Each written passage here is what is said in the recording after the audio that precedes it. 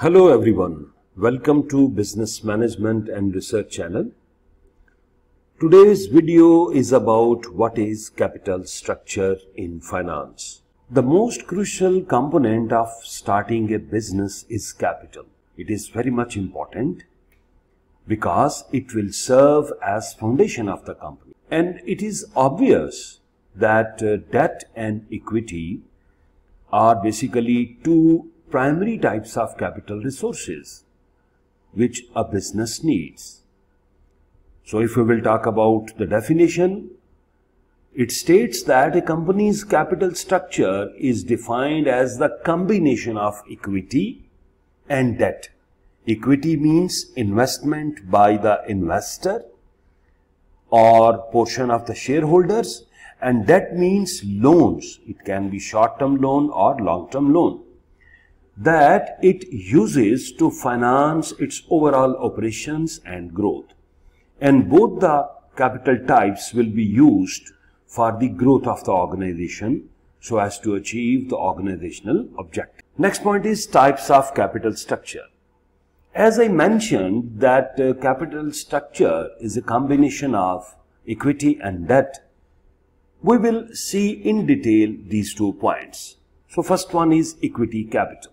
Equity capital is actually the money owned by the owner or the shareholders, and it got 2 different types.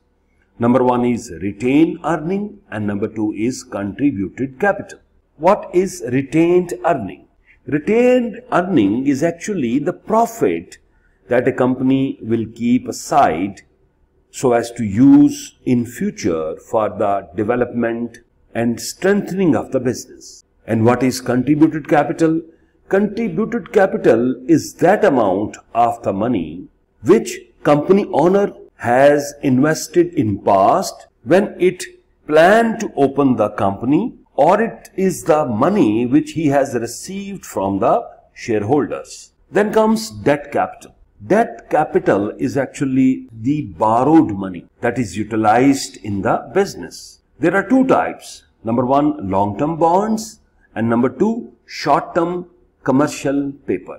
Long-term bonds are considered to be the safest because you will have an extended repayment period, and you have to pay the interest and you will pay the final principal amount at the time of maturity. However, short-term commercial paper is that kind of debt. You need that money for a shorter period of time, so you will go for short-term commercial paper. So this is the concept of capital structure.